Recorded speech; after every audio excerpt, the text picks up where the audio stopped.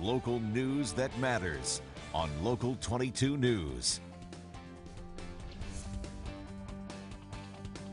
At this place in history, we're in Cuttingsville with Executive Director of the Vermont Historical Society, Steve Perkins. Steve, what's our topic today? So we're right on the side of Route 103 here, and I think many people have probably driven by this beautiful Victorian mansion and wondered, what's going on in there? Is it haunted? What's the story? There's a graveyard across the street. So we called our friends at the Shrewsbury Historical Society, and Barry Griffith is going to join us inside to tell us the story behind both this and the cemetery. You want to go in? Let's do it. All right.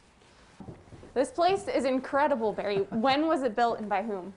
Well, it was built by John Porter Bowman, who was born here in Vermont back in 1816, learned the tannery trade. He moved to Stony Creek, New York eventually, and lived there for many years, but had some tragedies. Had a baby daughter who died when she was 4 months old. Wow.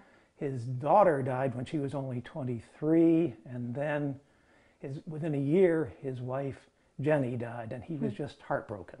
So he resolved to come back to Vermont and build the Mausoleum across the street. And then he had this mansion built across the way so he could come here and be near his loved ones. And so then what happened to the house after he passed? He left what's called a testamentary trust. He left instructions in his will and left this property, the cemetery across the way and all the grounds, in a trust. He instructed servants to set the table every night in case he or his wife might want to come back. Property was so maintained for a number of years until the 1950s, when the money started to get low. There were other tenants for a while. Some people lived here. There was also a bookshop here in the 1980s, I guess, but it's been vacant for many years now. So you mentioned the upkeep after he had died here, including setting the table every night. Did he believe in reincarnation then, or?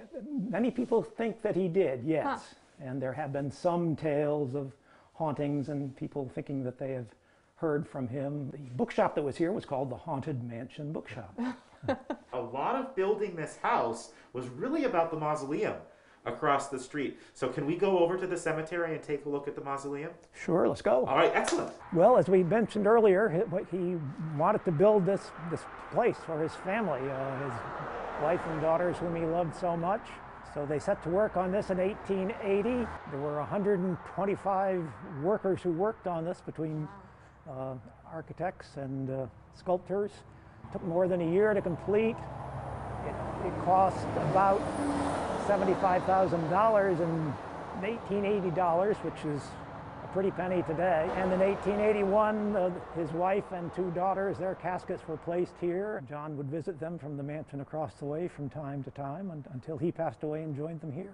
And what's the other building that's just down the way here? Maybe about 50 yards to the south here, there's a greenhouse that Bowman also had constructed. It grew flowers for the graves of his family and others, and for keeping flowers on the grounds and of course on the mansion across the way. The mansion itself the interior is closed, but certainly people can come to the mausoleum and stand where we're standing and visit the grounds as well outside. And if they want to find out more about the Bowman family, how do they do that? Well, a good way of doing that would be to visit the Shrewsbury Historical Society or its website. At this place in history,